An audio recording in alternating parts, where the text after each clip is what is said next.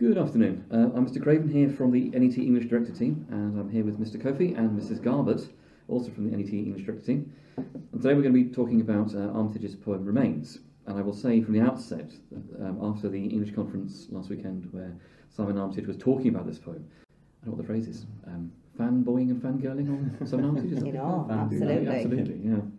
Yeah, fanning, certainly. So, should we start with Mrs. Garbett? I mean, why is this an interesting, or at least a useful poem, do you think? What's your opinion about it?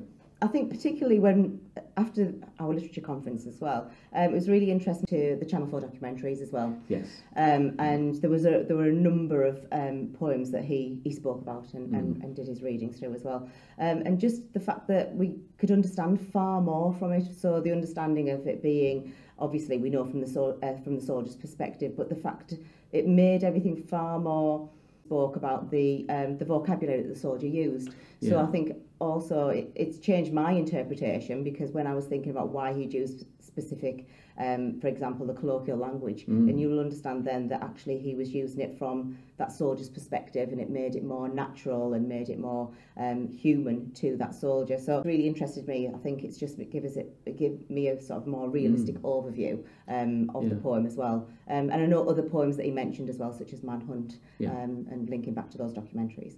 I mean, from that point of view, it's interesting, isn't it? Because from the anthology as a whole, from the conflict poems we look at, the first-person aspects are quite limited, aren't they? Proper first-person soldier's point of view. So with Remains, although he is writing, Simon Armitage has never been a soldier. He's not seen military service, but he's basing it on an account of a real serving soldier. And you're right, kind of word for word in places, actually lifting literally the wording from the soldier. So it is almost like a first-hand account, just sort of ventriloquised. Yes, with it just being that monologue and just allowing him to, it just sounds so natural. And I think when he'd spoken about it, it seemed even more natural. Like I said, once he'd explained why he'd used particular phrases, like I said, just that clear link that he'd used with the soldier. Was it Rob? I think it was. Rob Tremans, wasn't it? Yeah. Title. So talk us through then this documentary, Mr. Kofi. So. I've got to be honest, I haven't seen it. Have you so, not? No, I haven't. I've seen clips. Oh, sorry, but I haven't seen the full thing. Recordings as well, right? Yeah. But I do think it does create a sense of realism, though, doesn't it? In terms of, you say, the first person, the colloquial language, the real life language. I do know that when Armitage speak about it, that a lot of the lines are literally lines that Rob said himself. So the blood shadow, which is one of my favourite lines, was an actual phrase that he used. Yes, you mentioned that, haven't you? Yeah, that the blood remained there, literally in the outline of a man, which is obviously the broad daylight on the other side. So this side, which Simon Armitage said himself that he thinks is physically impossible, but yet this man believes he could see daylight through the gun holes. Yes, actually pierce the flesh. That I mean, the blood shadow thing I think is interesting, isn't it? Because and again, we're quoting Simon Armitage from the conference, Yes. But he was talking, wasn't he, about the elements of those. And somehow, sometimes in war, it gives rise to these quite poetic sort of ideas. Because the blood shadow, I'd assumed was I assumed that was an Armitage construction. Yes. Of all the bits of it I thought were kind of in not the soldier's voice, I assumed that because it's such an evocative image, wasn't it? Definitely. The lingering bit, the blocking of the light from it. It's such a same kind of idea. Yes. I mean, the documentary it was based on, wasn't it? It was a 2008 documentary called The Not Dead. Yes. Wasn't it? And Mrs. Garvey, do you remember in terms of what that was about? What was he trying to explore in that? Do you remember? From what I can recall, and I have seen part of it only from a different poem actually. Sam Hunt actually from the documentary. Yes. So I know that he's allowed to interpret the soldiers' perspectives from there's a variety of wars. So I know, for example, I think it doesn't say definitely, but is it implied it's the Gulf War? I think it's implied from that. I think Armitage said it was Iraq, wasn't it? Was it Iraq? So, okay. Yes. For example, when I've seen the one from the Manhunt, and it allows the soldier and their family to be involved and to explain their perspective of it, not the fact that it remains just from the war, but also the aspects prior to that and after, and how it impacts one's lives after that, not only family but friends as well. Yeah, definitely. Because it's the linking thread, I think, isn't it, about the whole documentary, about the idea of survivors of modern warfare. Yes. And you're right, seeing it from more than one point of view, absolutely. Which is interesting. Just to say to students as well that you can watch it on YouTube. Yes. It's available, even though the permissions aren't there, but I think Simon Armitage said he keeps putting it back on. Yeah, see it. Yeah, so watch it quickly. Yeah. So in simple terms then, so students often see this poem as a soldier shooting someone and getting PTSD afterwards. What do you think of that as a summary? Is that a reasonable summary? Is that... Now, Mr. Gubb's giving me a hard stare here in terms of...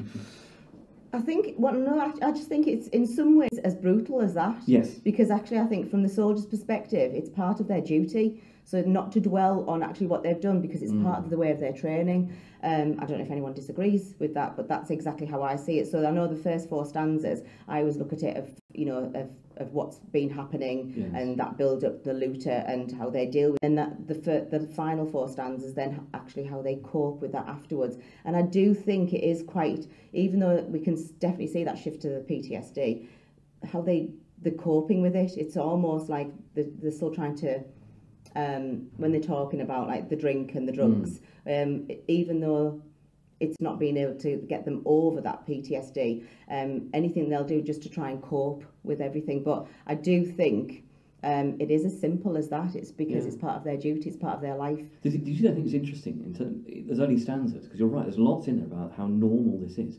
On another occasion, we got sent out. There's nothing about this, isn't it? Well, myself and somebody else and somebody else.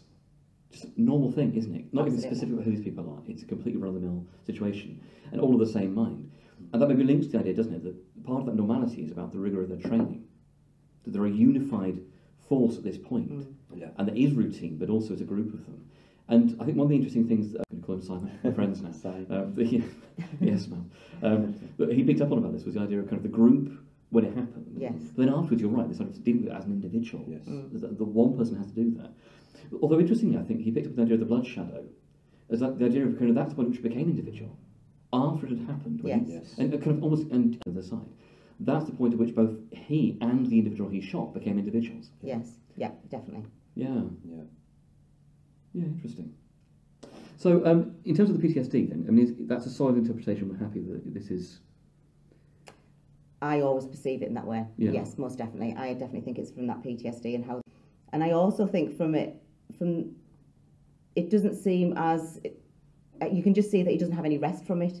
So it's almost like whatever's happened at war, it doesn't end at war. It's reminded us that it continues afterwards. And again, it kind of links to family and friends, how they're having to cope with it afterwards. Yes, because I mean, you're right. The idea of someone is the person who gets shot who suffers most, and literally, I'm not questioning that is the truth. But also, you're right. In terms of Armitage here, is unpacking the idea that the soldier himself suffers. Doesn't yes, the consequence of it definitely. As do the people around him. Yeah. There's a much bigger picture than simply that.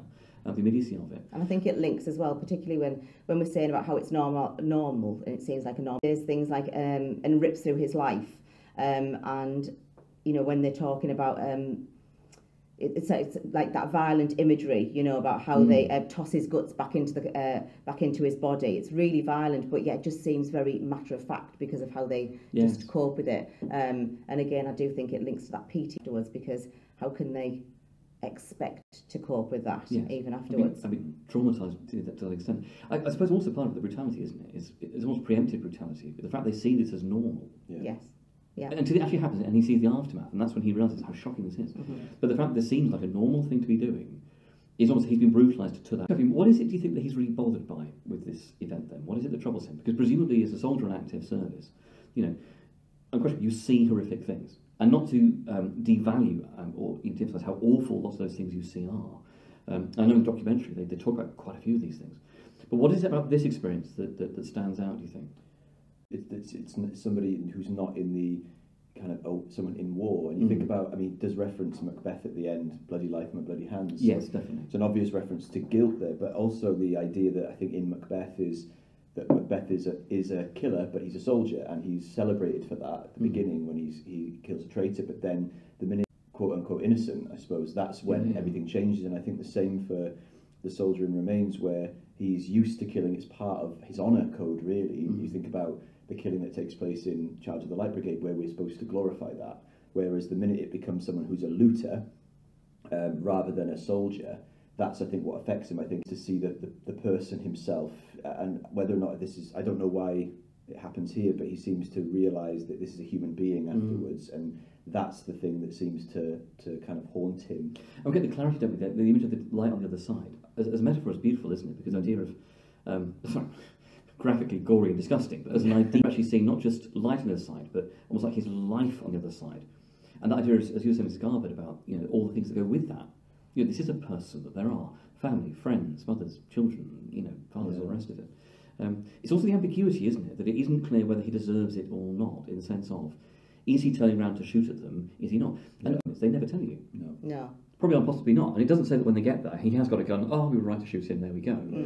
It's simply a case of they go back and they see the reality of what has happened. Yeah. But having to choose at that moment that the person's life is in your hands, and that moment of choice, and it's the moment of choice itself which is the agonising bit, isn't it? Yeah. Not actually the result of it at the end of it. Yeah, it's interesting. So why do you think there is this focus on this graphic description of the body then, in terms of the hitting of the looter? Yeah, I think the graphic nature of it is to kind of emphasise the fact that the way he's been treated as well. It's the fact that he's carted off in the back of a lorry, which sounds very similar to kind of Wilfred Owen. It does, absolutely, yes. Yeah, so that sense of dehumanisation, I suppose, in terms of he's been kind of tossed away and treated like he doesn't even exist. I think that's quite. I think the reason that he goes into the graphic nature of it is that to show the kind of, again, the realism, the fact that this has actually happened, but all aren't treated like people. They're treated like just objects, objectified, I suppose. The fact that he can't get, but then again, it's that fact he can't get out of his head. Then I'm home on leave, and you get that caesura there, almost like he's trying to end it, but it doesn't. But I blink and he bursts again, and it's that image which is so graphic that's kind of stained. That's still, I suppose, like Wordsworth with the mountain. It's that he's haunted. It's a huge and mighty form that he can't go through. Absolutely. Yeah. And it's interesting because you're right. We do get the continuity throughout the first part of it, don't we? And then we get end of story, except not really. That's when we get the caesura, we get the end stopping. It's much more abrupt, isn't it? It is not as neat. It's also interesting that the lines get quite long ones as well. Whereas there's a degree of continuity to the first ones, even though it's not as simple as being pentameter. And I think that's meant to emulate the kind of, well, it's something that Simon Armitage mentioned himself. You've got the 4 lines in each stanza representing the kind of regimented style of army life. But then it loses, like you say, it loses it by it begins, and he loses his sense of discipline and his sense of purpose almost. And you end with the 2 lines, and it's almost like he's lost his purpose, he's lost his kind of regimented lifestyle. Because it's about the aftermath again, isn't it? The idea of kind of who copes with it, how do you cope with it, what is around you, what is your support network? I also think in those last 2 lines as well, it's whether or not you think about it as you said as well with Macbeth and Lady Macbeth. Also, is it an expletive that it's his anger that he can't cope with this as well? Absolutely, yes. And it makes us quite curious about that. I also think as well, when we think about in stanza 6, when he says about sleep, I always link that to as well, and because it shows that that's really when you should be at peace, and that vulnerability. Yet it shows that he's struggling at this point in time. And what's nice is you can track that back, can't you, to kind of the moment when it actually happens. So in the 3rd stanza, this idea of he becomes. Sorry, the 4th stanza, it paints off the image of agony and being this literal physical thing, almost being a metaphor, doesn't it? A symbol in his brain. And that's the thing you can never escape, because that's not him being a living thing. Suddenly it's something that's consciously in your consciousness, isn't it? You can't escape that, trouble like that. It's interesting about the expletives as well, with the bloody life, bloody hands, because the original has swears in, doesn't it? Are you going to say it, sir? Go on. I don't know if I dare say it, but the kind of the language used is. I mean, Simon Armitage mentioned it, didn't he? Well, it's rather sun-stunned, isn't it? In the version we've got, it's sun-stunned, and the original is sun-fucked, isn't it? Yeah. There we go. I shall say it, right, okay. And then he debated whether or not does that detract from the original message, the QA, and I think his argument was he would compromise and say, you can take the language out because I want this message. It's important enough to be shared. Exactly. Yes. Even though it does probably detract, doesn't it? Because it's realism. It's the kind of the feeling, the brutality of the language reflecting the brutality of the event. Yes, absolutely. Yeah. And also, I suppose the other bit, it does impact the light as well. Seeing broad daylight on the other side. Yeah. Light itself there represents kind of seeing life and life being destroyed as well, doesn't it? And this is a countryside, there's a landscape that has been destroyed by violence and so on. Then the violence becomes internalised, doesn't it, on the part of the soldier? So we go back to when he's back, yes, we get the blood shadow when he's there, and even then it's individualised, going beyond that kind of group experience. But in the blinking, he bursts again through the doors of the bank and reliving those moments. And the caesura, you're absolutely right, kind of ticking these things off. There's rapidity of this repetition. And he is deliberately repeating elements from earlier, isn't he? Yes. To show that kind of being troubled by Yes. that. Yeah. The thing about the drink and drive, any thoughts about that and the dreams? I've just interpreted it always as just about desperation, just to Yes. show his desperation, and that that he is possibly looking for any sort of anything to alleviate that pain, Yeah. and that's the only way that he can think he can. It's strange that he doesn't talk about how he links it to a family member or a friend. It's just how he's trying to cope with it individually rather That's than interesting, sharing. isn't it? Yeah. Because I suppose at the end, having gone from a group experience to an individual, Yes. sharing it at the end might give him a way of actually kind of working through those problems. Yeah. So there's also with the drink and the drugs thing. The drugs, I mean, obviously we assume drugs to mean, presumably, possibly therapeutic drugs.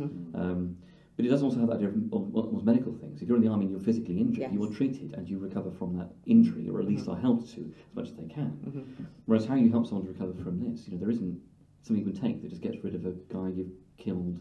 Yes. Yeah. And the guts image, there's not a specific... Interpret as well as the flushing him out as well, in terms of almost vomiting out, You're purging the self. Yeah, Yes. in the same way as you've got metaphorically perhaps Eva Smith, with the bleach, almost wanting to bleach herself of the influence of the upper class. You've got this man wanting to kind of vomit out the influence of the Cleanse cleanse. themselves. Yes, again, the water and the blood of Macbeth.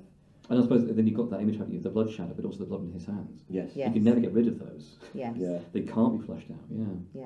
And this idea then, he's here in my head when I close my eyes, that he's troubled by this mental image, dug in behind enemy lines. And I think that image there is so evocative.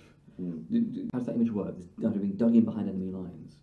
I think it's a clear reference again back to his army life, the way that he's able to, he follows those instructions constantly, and again the fact that it's dug in, it's almost like it's carved into him, and he can't remove that at all. And the very short line then, almost like it's like being buried. Yeah, your link, isn't it?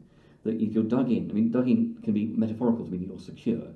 You've got a secure position. Yeah, embedded into it. Yeah, absolutely. And he can't kind of get the guy out, he can't flush him out, which again could be the military meaning, kind of trying to get someone exposed from their secure position. But also dug in, kind of burying someone. You bury a dead body, you dig it into the ground, don't you?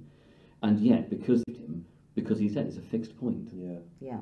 Because I always thought it's almost like that military language that's just coming out of him. Yes. So the metaphors he's using are all military metaphors because that's his way of life, and he uses dug in behind enemy lines because that's his context, isn't it? And that's how he sees the world. And the drink and drug won't flush that out either. His kind of experience in him, isn't it? Yes, it's like his orders. He follows those orders because it's part of his duty, isn't it? Yes.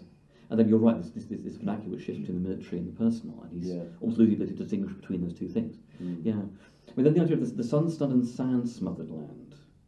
Why specify that? Why distant? Why sun-stunned? Why sand-smothered? Why is Armitage giving us a quiz now, doesn't it? I'm sorry. Yeah. I mean, it makes me think of war photography, the foreign dust. Oh, yes. It's almost that sense of... The blood shadow then. It's like that other place. It's otherworldly to me when I read that. Some distant, sun-stunned, sun-smothered. For me, it's like I mean, I know it's always different from the original language, but also, I mean, Armitage has chosen this word instead, hasn't he? Yeah, that's so it's still a conscious choice he's made. You're right. Yeah. Sorry, yes, yeah. No, I just think there's two ways of looking at it. I think the way sun-stunned and smothered can be positive in one sense, and maybe it's the sense of when they go off to war, there's that sense of promise, stunned and smothered. But then when you look at it backwards and you look at it after the event, suddenly suffocating and shock. Yeah. So I think for me, it's that sense of the sun, the light, being stunned and amazed, being smothered and wrapped nice and warm, which is the image he had before he went to war. Yeah. And now he looks at it in a very different way, and so those words have different meanings to him. But I think also in terms of the distance. I mean, the idea is this ought to be far away. You're having what happens on tour stays on tour. Yeah. And you come back and it's a separation between those two things. Yeah. Whereas it ought to be distant and it isn't. I mean, sun-stunned as well, that you can't escape the heat of it. And the sound as well. I think Ozymandias. Yes. The sounds of time. Yes. This idea of it ought to be distanced by time and geography, and clarity and exposure to reality as well. And the enormity of it then expressing that significantly longer line visually on the page, isn't it? Yes. And like Ozymandias, you've got that sibilance as well, haven't you? That's very much that sense. The wind in the desert. Yes, absolutely. Or 6 feet under in desert sand. And it's got the idea of, again, 6 feet under the burial. Yes, the burial. Through, hasn't it? Yeah, absolutely. And then the fact that it brings it near to the knuckle. Visual, it's visceral, it's right there. Yeah. It's not a distance thing at all. Yeah. Here and now. So in terms of tricky things or things that students stumble over, is there anything you come across with this poem they do stumble over it. Sometimes the form and the stanzas, this idea of this free-flowing, free verse. But are there any kind of misinterpretations you come across?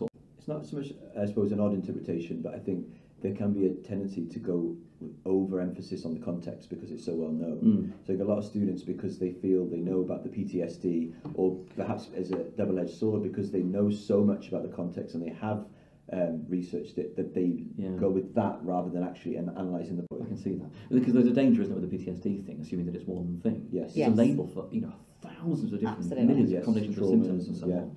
So really you got to unpack what is his issue, what is he troubled by in here. Yeah.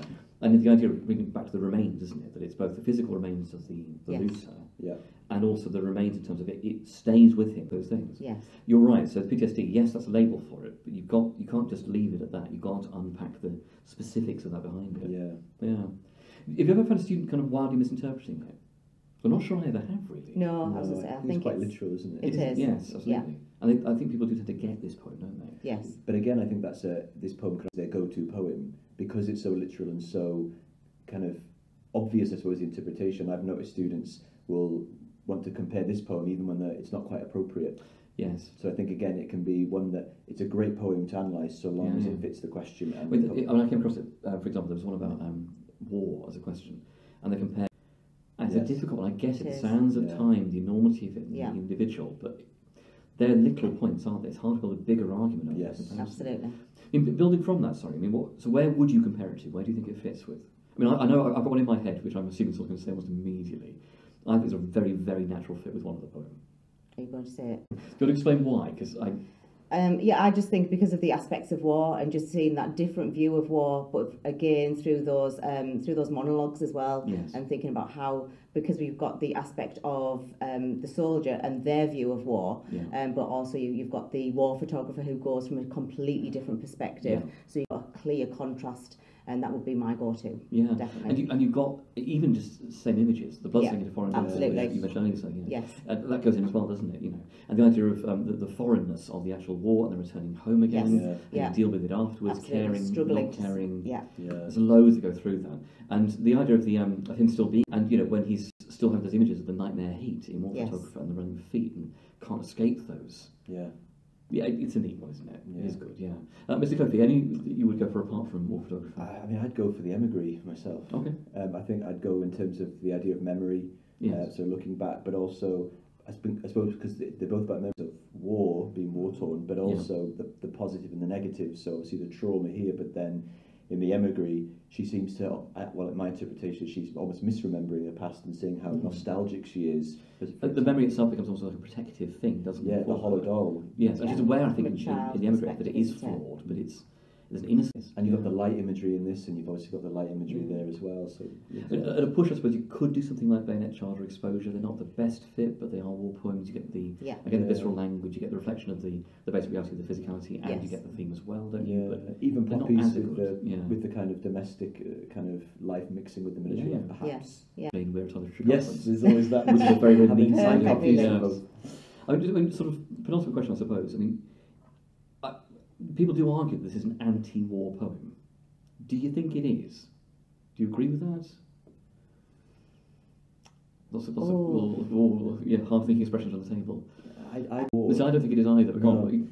I don't think anything about this is negative about war itself or the military.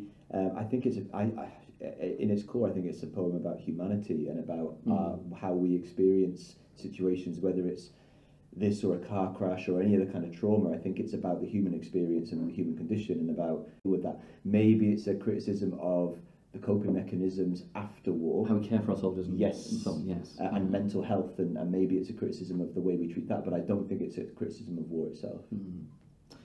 I agree. Yeah, I agree. I think only because thinking about war, I think because it sticks with this out constantly after when he's returned from war. And it's not actually against another soldier, it's against a looter, and that's really the significance of it, that he's going against somebody who was stealing from something that was happening at war, rather than somebody he was in combat with. You can't depersonalise it then and see them as just a uniform person. I think that's why, in the context, aren't they? Yes, absolutely. The fact that he, when he realises the guilt about when he says about probably armed and probably not, he's not quite sure if it was the right thing to do at the time. But again, being under instruction, doing his duty, what's expected of him for his country, and I think that's why I'm a bit kind of hesitant. If you're thinking, I would agree entirely. Yes, absolutely. I think it kind of, in some ways, actually, it's doing a disservice to the individual soldier, isn't it? Because as a pro or anti-war poem, it's irrelevant here. Yes. Okay. It's a context of an individual. It's looking at the impact on them. Yes. And you're right, that troubling moment of choice, which is a thing that stays with them, because you can never stop having had that choice. And that choice, even though in the moment it's not. Yes. Absolutely. And that's what stays with him. That's what remains, I suppose. Yeah, isn't it? absolutely. Yeah. Lovely. Right, that's it for this podcast. Huge thanks to both Mr. Kofi and Mrs. Garber for taking the time to discuss this with us. And as ever, do talk to your teachers and to members of the English Director team if you have any queries, questions, comments or concerns.